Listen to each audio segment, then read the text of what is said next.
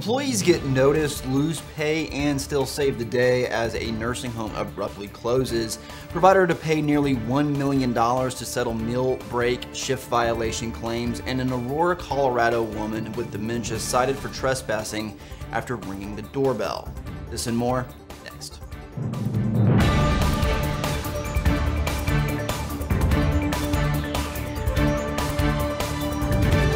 You're watching LTC News with Dane Henning. Welcome to CNA TV Long-Term Care News. I'm Dane Henning. Today is Wednesday, June 26th, 2019. To stay in the know of long-term care news, be sure to like, comment, and subscribe to our YouTube channel. The operators of an Ohio nursing home closed abruptly on Friday, giving its 55 residents and the state less than a day's notice that they would have to find new accommodations. An official with the Ohio Department of Health said that the staff who found out Thursday that they were not being paid for past work and losing their jobs were integral for staying on and helping residents transition quickly out of Rivers Bend health care. Many of the newly unemployed stayed overnight to make sure that the residents were safe and comfortable as possible. Although some employees told a local TV station that there had been rumors of a possible closure, the state heard nothing until about 11 a.m. on Thursday, the same time staff were asked to conduct an evacuation. The 80-bed facility was not full on Thursday and only had 56 residents at the time of its last health inspection in November. The inspection resulted in 20 citations, more than double the state average.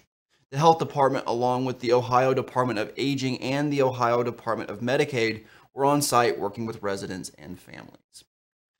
5 Michigan skilled nursing facilities and an affiliated assisted living center have been ordered to pay back wages totaling almost $1 million following an investigation by the Department of Labor. Federal officials said the Detroit area Beaumont affiliated health and rehabilitation centers owed $915,223 to more than 1,300 employees because they automatically deducted meal breaks that some employees never took. Beaumont managers also failed to pay employees for time worked before and after scheduled shifts. Michigan has been focusing on wage theft with the creation in April of a payroll fraud enforcement unit by Attorney General Dana Nessel. In addition to paying the back wages, Premier Healthcare Management, which oversees the facilities, has agreed to conduct training for its employees to provide a fact sheet on residential care facilities to all employees and to conduct quarterly reviews of payroll and time records to ensure accuracy. We'll be back right after this break. CNA TV. Memberships have changed over the years. This has been your long-term care news update. I'm Lisa Sweet, co-founder of NAHCA. CNA TV. Don't miss out on any of the great programming on CNA TV. Subscribe today. Nancy Doust came to Aurora Municipal Court Monday morning to face a trespassing summons, but the 60-year-old honestly had no idea where she was or why. Doust rang a doorbell while on a walk and received a trespassing citation.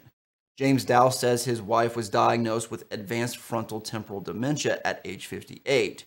Her condition has deteriorated to the point that she's no longer capable of talking, but she does like to wander on walks. That's what led to her municipal summons. Aurora Police Department spokeswoman Crystal McCoy said the officer who wrote the ticket is sympathetic to Nancy's diagnosis of dementia, but said the officer had no choice. When a property owner wants a law enforced on their own property, this is not an area that we have discretion in, McCoy said. Municipal Judge Sean Day continued Nancy's court date for 2 weeks to give the city attorney and James Doust a chance to meet to see if the city attorney might be willing to dismiss the ticket. James said he normally walks with his wife, but on May 16th, the day she was ticketed, she managed to leave the house without his knowing.